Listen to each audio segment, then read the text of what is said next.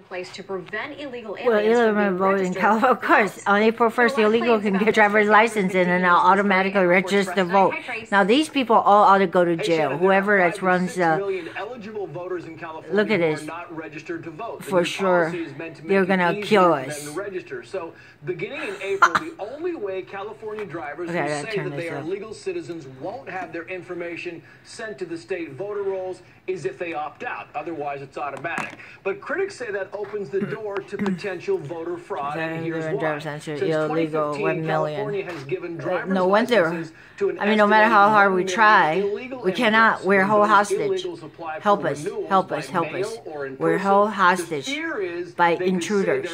New water law. Their information forwarded to the voter registration driver's license to illegal immigrants. Says help us, God. I think we're a sinking boat. Potential voters have to show proof of age with either a passport or birth certificate, which also shows their citizenship status. And 2, illegal immigrants are given special driver's licenses that say federal limits apply, meaning they cannot fly or vote. The Election Integrity Project California says these types of assurances are all well and good, but they'd rather adhere to the old motto of trust but verify.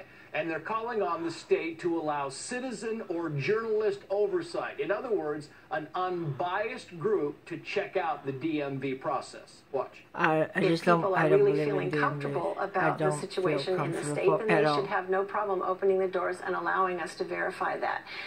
They may be overblown for all we know. They won't. That's how they get your votes. Their votes. How do you think that we're year in and year out? I'm scratching my head. I'm defeated, and I don't believe I'm the only one. Because they employs literally the Democrats with your money. This is like the worst nightmare. With fake voter registration cards. So to vote themselves, more power. Someone put is us bound to exploit it. In shackles. All right, thank you for digging into that. Oh my God, somebody save me.